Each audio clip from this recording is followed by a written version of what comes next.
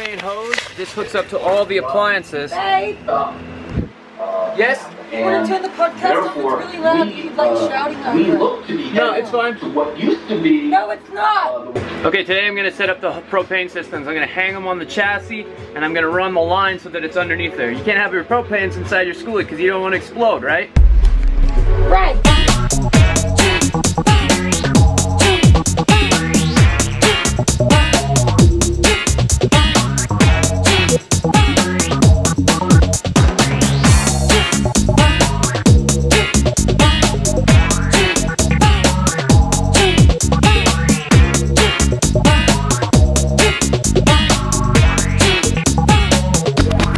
As you can see, this is my propane line. This is an outdoor rated propane hose. It goes to the rest of my appliances. Propane fridge, propane water heater, propane. I'm gonna drill a hole right here.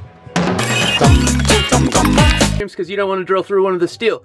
So I measured it out from here. This beam correlates with that exterior window support beam. I put this stick out here so that I can mark where I am. And then I measure from this beam right here. This is the outside of the beam. You can see it's screwed off right here. I'm going 8 inches in from that. So I'm gonna drive a screw up through the floor to here, and then I'll do a hole saw going through it.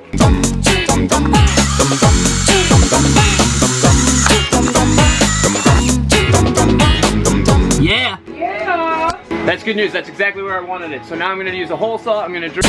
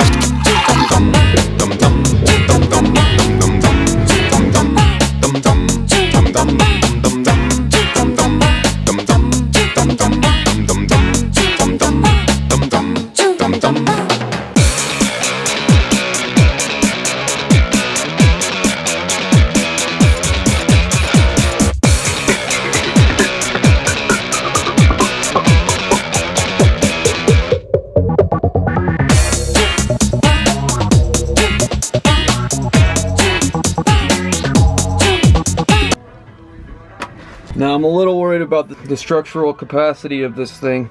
Anyways, this project kind of scares me because it just feels so, I'm just so unsure of it. But whatever, we're gonna glue it together now. Here we go.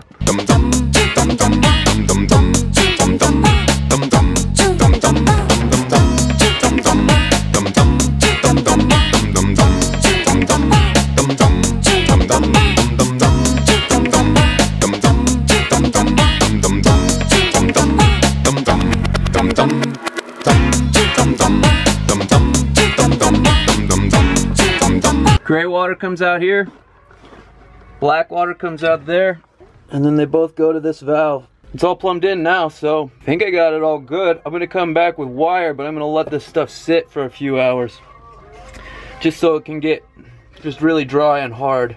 So now I'm working on venting the tank. I'm not sure if this is going to work specifically, but I'm just going to plumb this pipe back here and then have the 90 at the end, and then I'll have it so that they sit back there. It'll be a little bit deeper, and that will be above the top of the tank.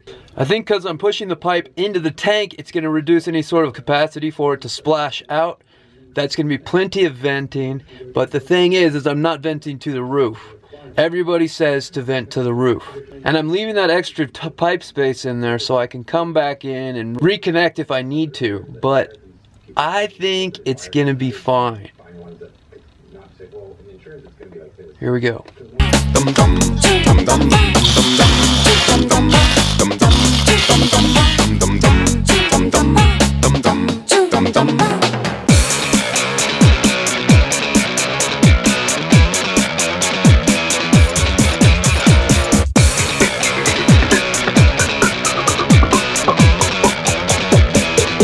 all the dump waters is good. So here's the results. We've got the dump valve. This thing, you attach a sewer hose, an RV sewer hose to this, and you can plumb your tanks into the sewer, and that's how you dump it. Start by opening the black, and then you open the gray. I used some baling wire to provide it some structural support all around there. Number 8 wire for the kiwis. If you get that right, everything else falls in place. Those 2 black pipes coming out of the tanks are my vent pipes, and this one right here is the shower P-trap, and that runs along here to the other side of the tank where you've got the toilet. This one goes from the toilet down to the tanks, and that one over there goes to the sink and to the shower. This project has taken me forever, and I feel like it's done now, which is a huge win. The only thing left to plumb in is the faucet is the faucet in the kitchen, the shower head, because the arm's already in, and the toilet, and that's it. Everything else is done. We're getting closer to done.